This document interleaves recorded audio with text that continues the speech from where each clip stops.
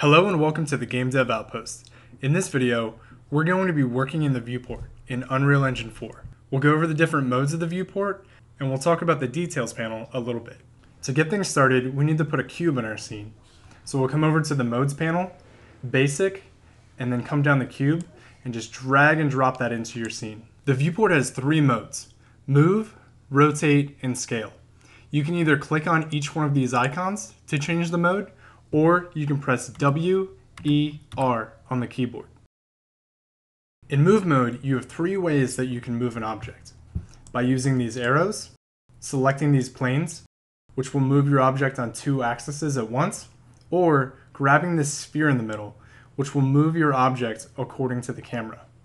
In rotation mode, you can rotate an object on three axes: pitch, roll, and yaw. In scale mode, you can scale an object with these cubes. You can use these planes to scale on two axes at once, or you can uniformly scale by selecting this cube in the middle, scaling on all axes at once. From here, if you come over to the details panel and under transform, you'll see location, rotation, and scale. These are directly related to the modes we were just in. So you can adjust an object by going to these modes, or you can come over to the details panel, the transform, and you can adjust the numbers manually.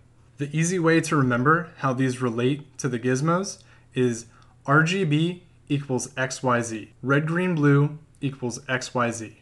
I'm going to zero these out. The next thing I want to talk about is local mode and global mode. So if you come up to the viewport toolbar, you'll see this globe icon. You can change from global to local by clicking on this, or another way to change it is by holding down Control on the keyboard and hitting tilde. So while in global mode, if you rotate this object, you'll notice that the gizmo didn't change. It's called global because it's related to the world. And if you go into local mode, you'll notice that the gizmo is now aligned to the object. It's locally aligned. One of the benefits of this is if you want to move, rotate, or scale an object along its natural pivot.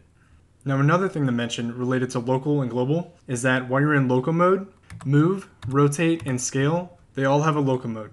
And in global, move and rotate have a global mode, but scale is always in local. Alright guys, in the next video, we're going to be covering grid settings and snaps.